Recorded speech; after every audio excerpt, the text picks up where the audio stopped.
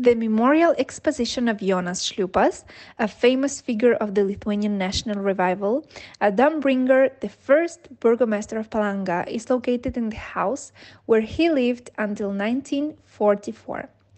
The exposition introduces the main facts of Šliūpas' life and activities and presents the most important photographs reflecting the most important moments of his political activity.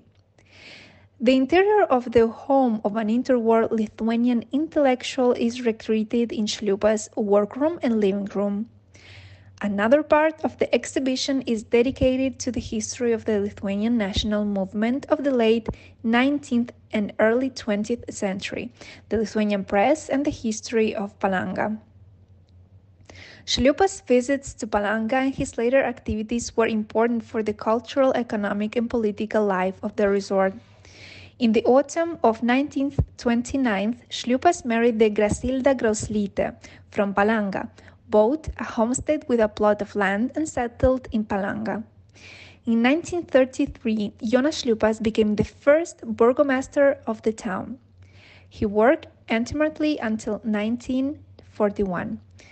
On his initiative, he won full city rights for Palanga, took care of all the affairs of the city and the rights of its citizens, and negotiated with the owner of the electricity station, Gudmanienė, for cheaper electricity rates. The burgomaster started to implement the new urban land law, took care of the establishment of a gymnasium, the construction of a school, a dispensary, an old people's home, a kindergarten, and a public library. He worked to represent the resort. In 1933, the founder of the Scout organization Baden Povilis and his wife, the chief of the Lithuanian Scouts, President Antanas Smetona, his wife, and many other distinguished guests visited the Lithuanian Scouts meeting held in Palanga. Šliūpas hosted the reception, gave the welcoming speech, and acted as interpreter. He wrote and published books.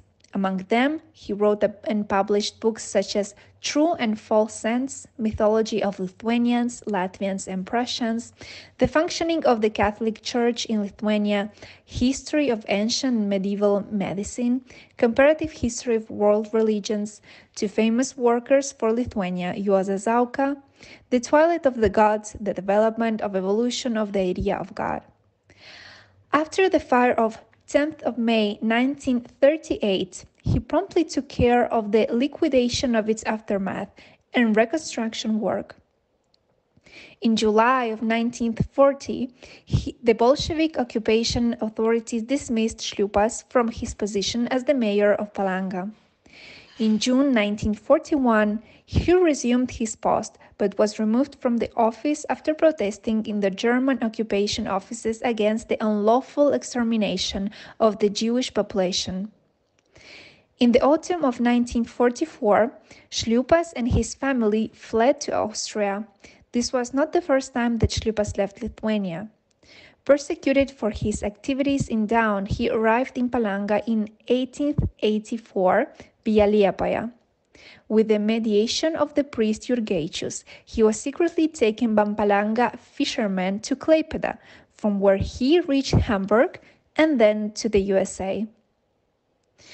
To commemorate the activities of Šliūpas, the Jonas Šliūpas Memorial Homestead was established in Palanga in 1989, and in 2003 a monument to Šliūpas was unveiled next to the homestead.